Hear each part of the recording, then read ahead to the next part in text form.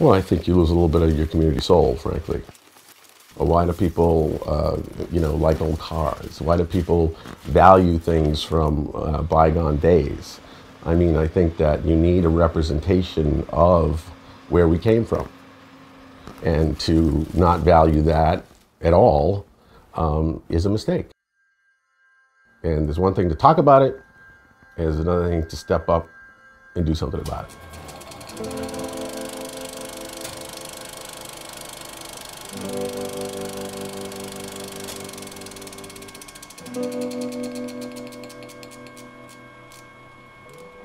We're here in Sandwich, Mass. in Jarvisville. We're going to be looking at an old house at 1 Harbor Street that I purchased with a good friend of mine, Rich Clater. And we're going to try to put it back together again. The plan was to stand in front of the excavator that was going to demolish it and say, you can't do this. That was my excuse I gave to my wife. She said, what are you thinking and why? I said, because I really don't want to see it demolished. That was the main thing. Say it's from the 1750s. It's the same, this is what was here. It just needs to be finessed a little bit. But it hasn't been demolished and the walls haven't been taken out and they haven't.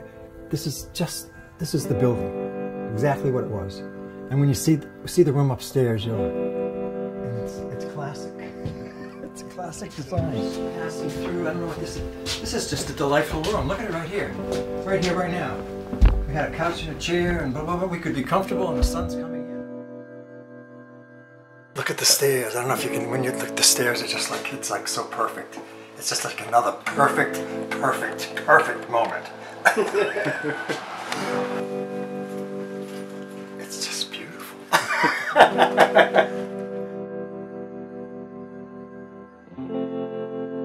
I'm Alan McLennan. I live in Orleans, and I've been on this property since 1939. And about 13 years ago, the property, which was in trust, had to be sold. Losing this property was probably the most painful thing that I've experienced in my life. You pass down to different generations. Different people have had different experiences in that home. And so when the time comes to divide it up, you have these emotions working.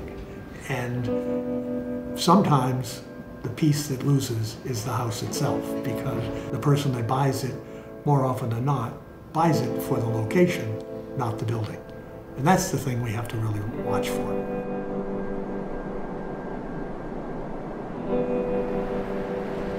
We often have to speak up for, the things and beings that can't speak for themselves. So. My name's David Whedon.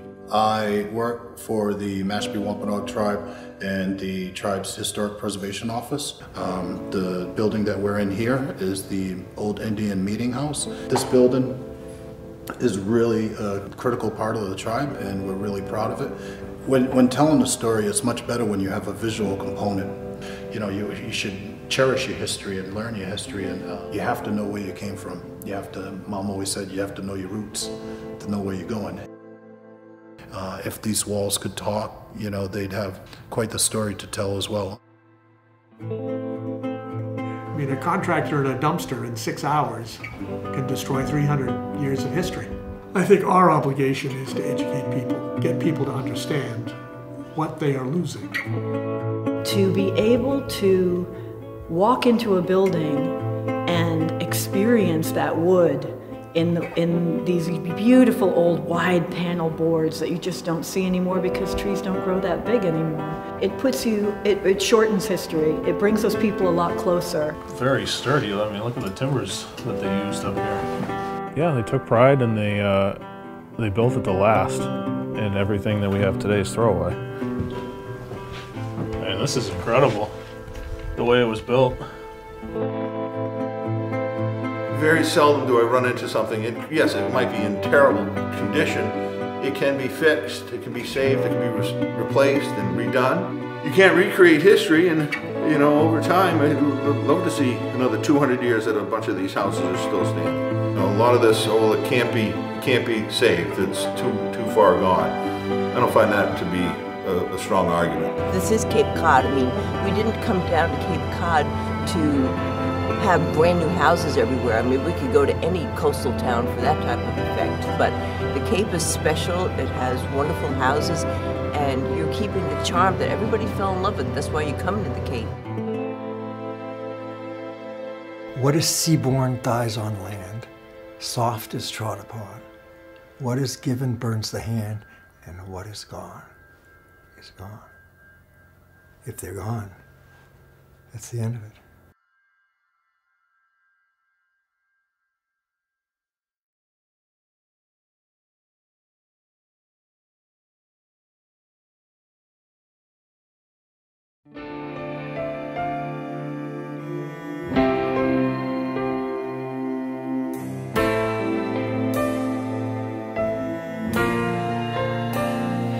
I've seen time change, enough come and go.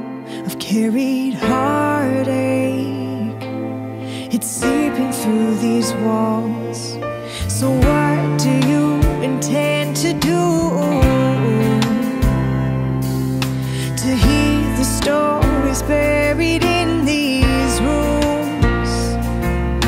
I'm more than quiet halls lost in the night.